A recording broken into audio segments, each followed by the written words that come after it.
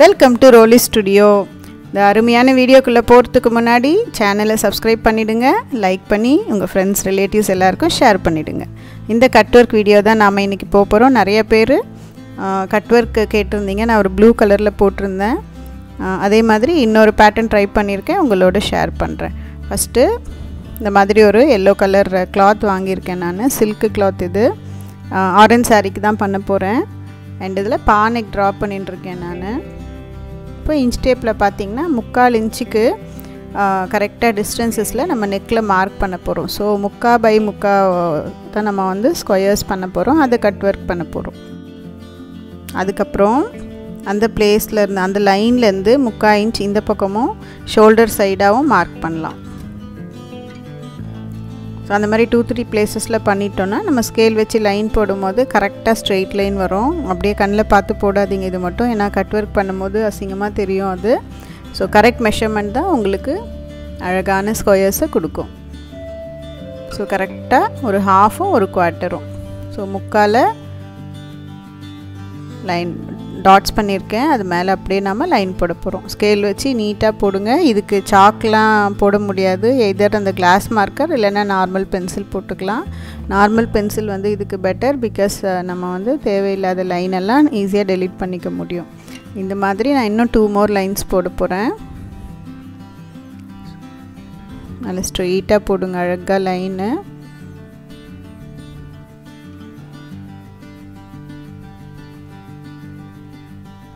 Second line அதே மாதிரி திருப்பியும் 3/4 இன்ச் மெஷர் பண்ணி தேர்ட் லைனும் போட்டுக்கலாம். ஸோ இது தேர்ட் லைன். இப்போ நம்ம ஃபஸ்ட்டு நெக் லைனில் போட்ட எவ்ரி 3/4 இன்ச்லேருந்து ஒரு லைன் போட்டு இந்த ஸ்கொயராக மாற்றுறோம். அது நார்மல் நோட் புக்கில் லைன்ஸ் போடுற மாதிரியே இருக்குது பாருங்கள். கிளாத்தை நல்லா ஃப்ரேமில் டைட்டாக ஃபிக்ஸ் பண்ணிக்கோங்க, இந்த வேலையெல்லாம் ஈஸியாக இருக்கும். பெரிய ஃப்ரேம் வாங்கிக்கோங்க, 17 inches வருது. இப்போ ஷோல்டருக்கு இடிக்காமல் பார்த்துக்கணும் அதை நம்ம போடுறது, அதனால தான் நான் 3/4 இன்ச்சு சொன்னேன்.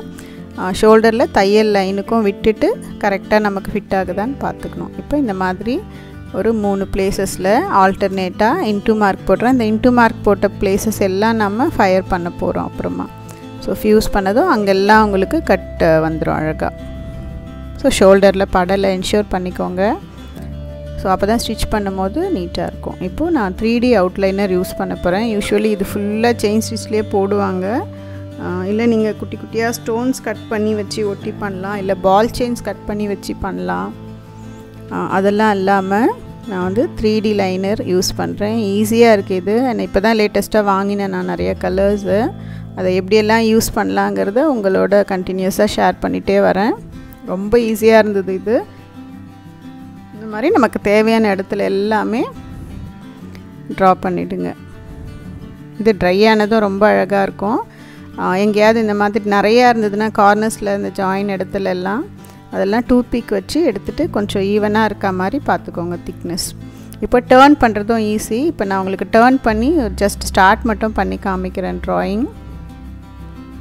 ஸோ நெக்கு டேர்ன் ஆகிற இடத்துல இமீடியட் ஃபஸ்ட்டு ஸ்கொயரே வந்து நம்ம கட் பண்ண போகிறோம், இன்ட்டு போட்டிருக்கேன். ஸோ அதுக்கப்புறம் ஒன்று அப்படியே விட்டுற போகிறோம். அதுக்கடுத்தது திருப்பியும் கிராஸ் பண்ணுறேன் பாருங்கள். அதே மாதிரி கீழே ஒன்று. ஸோ இந்த பேட்டர்ன் எப்படி திருப்புறதுங்கிறது கொஞ்சம் கஷ்டப்படுவீங்க, அதுக்காக இதை சொல்கிறேன். இதே மாதிரி இன்னொரு செட்டு வந்ததுன்னா நெக்கோட பாட்டம் முடிஞ்சிடும். திருப்பி லெஃப்ட் சைடு நெக்கு ஏற்கனவே நம்ம இந்த பக்கம் போட்டிருக்கோம் ரைட் சைடு, அதை அப்படியே காப்பி பண்ண போகிறோம், அவ்வளோதான். ஸோ இப்போ நம்ம அந்த எம்டியாக விட்டுருக்க இடத்தையும் கம் போட்டு ஃபில் பண்ணிடலாம். ஃபஸ்ட்டு ஸ்கொயராக வரைஞ்சோம். அப்புறம் வரைஞ்சதுக்கப்புறம் தான் தோணுச்சு எனக்கு ஸ்ட்ரெயிட்டாகவே லைன் போட்டுட்டு அப்புறமா க்ளோஸ் பண்ணியிருக்கலாமோன்னு சொல்லிவிட்டு நீங்கள் வந்து அந்த மாதிரி பண்ணுங்கள். இந்த மாதிரி குட்டி குட்டி ஸ்கொயராக தனித்தனியாக போட வேண்டாம். ஸ்ட்ரெயிட் லைன் போட்டு முடிச்சிங்கன்னா இன்னும் கொஞ்சம் நீட்டாக இருக்கும். அது பாருங்கள் ட்ரை ஆனதும் என்ன அழகாக இருக்குது. ஃபஸ்ட்டு போடும்போது 3D லைனர் எப்படி இருந்தது, இப்போ எப்படி இருக்குது பாருங்கள். அதுதான் அந்த 3D கோன் லைனரோட ஸ்பெஷாலிட்டி. ஃபஸ்ட்டு போடும்போது நீங்கள் நல்லா இல்லையேன்னு ஃபீலே பண்ணாதீங்க. இப்போது இந்த ஸ்கொயரில் உள்ளெல்லாம் நாம் செயின் ஸ்டிச் போட போகிறோம். நான் 2 பக்கமும் போடல, 1 சைடு மட்டும்தான் போட்டேன் நான். நார்மல் நீடிலே போடுங்க, ஆரி தெரிஞ்சவங்க ஆரியில் போட்டுருங்க. இதை ஆரி தெரிஞ்சவங்க ரெண்டு பக்கமும் ஃபுல்லாகவே பார்டர் மாதிரி போடுங்க. 3D லைன் இருக்குது. இல்லைன்னா நீங்கள் ஒன் சைட் போட்டாலும் அது அழகாக தான் இருக்குது. ஸோ எல்லாருக்குமே இந்த சங்கிலி தையல் அப்படின்னு சொல்லுவாங்க, செயின் ஸ்டிச்சு எல்லாருக்குமே தெரியும். அது குத்தின இடத்துலையே குத்திட்டு அது மேலே நூலை சுற்றி எடுக்கணும், அவ்வளோதான். திருப்பி அந்த நூல் வந்த இடத்துலையே குத்துறோம். எவ்வளோ டிஸ்டன்ஸ் வேணுமோ அவ்வளோ டிஸ்டன்ஸஸில் இழுத்துட்டு நூலை சுற்றிட்டு இழுக்கிறோம். அதுதான். நிறைய டுட்டோரியல் இருக்குது, அதெல்லாம் பாருங்கள். All stitches available in the net. நீங்கள் எங்கேயும் போய் கிளாஸ் எல்லாம் கற்றுக்கணுன்னு அவசியமே இல்லை. இன்ட்ரெஸ்ட் மட்டும் இருந்தால் போதும். ஸோ ஒரு 10 டைம்ஸ் ப்ராக்டிஸ் பண்ணிங்கன்னா எந்த ஸ்டிச்னாலும் நீட்டாக வந்துடும். ஸோ கிட்ட அழகாக போடுங்க. இந்த மாதிரி ஸ்கொயர்ஸ் உள்ளெல்லாம் போட்டுக்கோங்க. இல்லை எல்லா லைன்லேயும் ஒன் சைடு மட்டும் போடுங்க. நான் போட்டு முடிச்சிட்டேன். இப்போ கட் பண்ணிடலாம் வாங்க. எங்கெல்லாம் நம்ம இன்ட்டு மார்க் பண்ணுமோ அங்கெல்லாம் ஒரு ஊதுவத்தி கொளுத்திட்டு குட்டியாக வச்சுக்கலாம் ஃபயர். அது லாங்காக வச்சிங்கன்னா கிளாத் ஸ்பாயில் ஆகிடுது.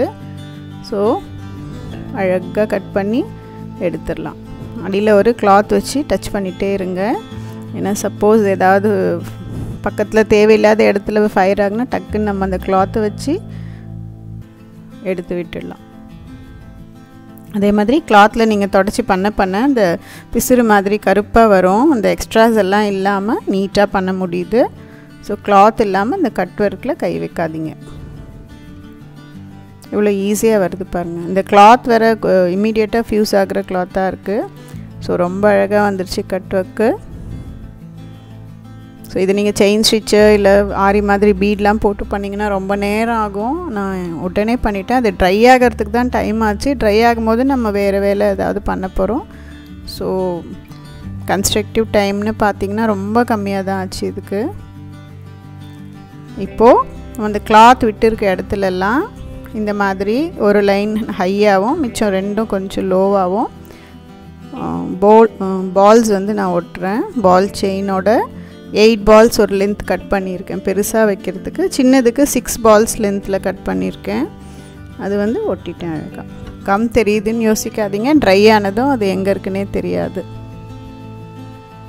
ஸோ இந்த மாதிரி ஒட்டிடுங்க. இது ட்ரை ஆனதும் மேலே நம்ம சேம் கலர் வச்சு ஸ்டிச்சஸ் நல்லா செக்யூர்டாக பண்ணிக்கலாம். இந்த இடத்துல நீங்கள் வேறு என்ன உங்களுக்கு தோணுதோ பண்ணலாம். நடுவில் ஒரு ஸ்டோன் ஒட்டி அதை சுற்றி ஜர்தோசி போட்டு பண்ணிக்கலாம்.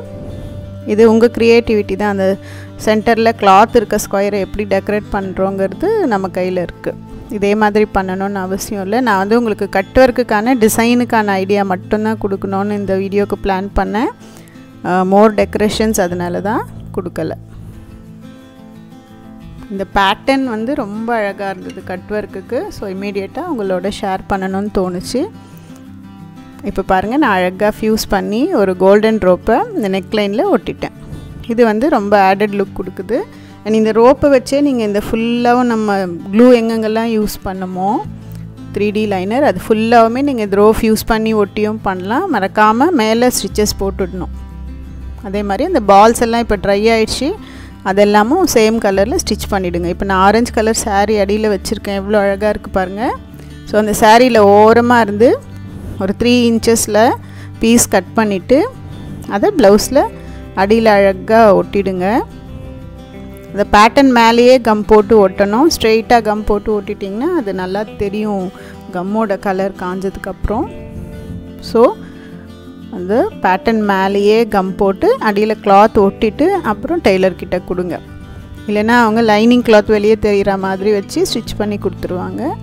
ஸோ உங்களுக்கு தேவையான கலரை வாங்கி அதை இதுக்கு பின்னாடி ஒட்டிட்டு அதுக்கப்புறம் ஸ்டிச் பண்ணுங்கள். பாருங்கள், இந்த எல்லோ கலர் வந்து இப்போ கான்ட்ராஸ்ட் தான் வந்து ட்ரெண்டில் இருக்குது. ப்ளூக்கும் அவ்வளோ அழகாக மேட்ச் ஆகுது. ஆரஞ்சுக்கு சொல்லவே வேண்டாம், எக்ஸலண்ட். வைலட் கலர் கிளாத் ஒன்று